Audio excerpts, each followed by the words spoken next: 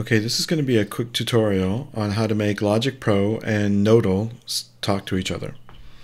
So the first thing is that you have to have both Logic and Nodal already running. We'll start with Logic. You'll make a new project.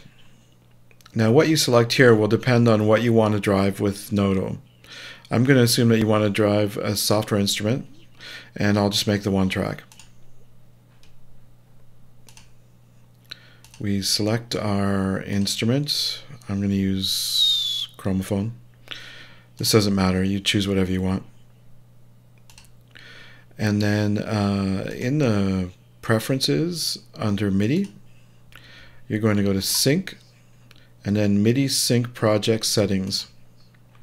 You're going to turn on transmit MIDI clock to destination 1, and you're going to select the nodal input as your destination. You can close out the preferences, and then we jump to Nodal. In Nodal, we're going to make a new project, and in the document properties under MIDI sync inputs, we're going to select Nodal input. This in effect slaves Nodal to Logic, so that Logic will send Nodal tempo, and it will also send it stop and start signals to play the network.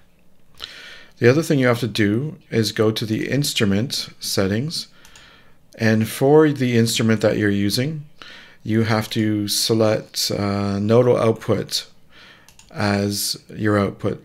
This way it won't play the built-in synthesizer, it will send MIDI data.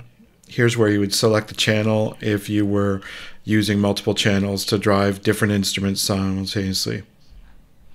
Okay, we're going to make a really simple network.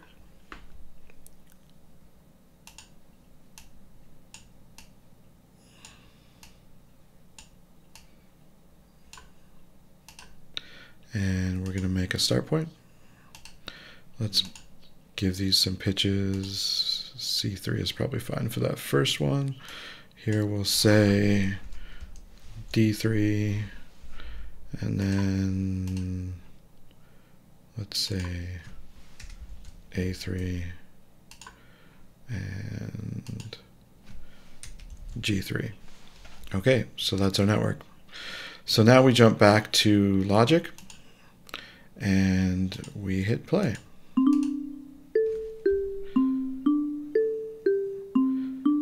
Now you heard a weird little skip the first time that it started. I find that that always happens. If you just stop it and restart it, it works fine. Anyway, that's Logic being driven by Nodal.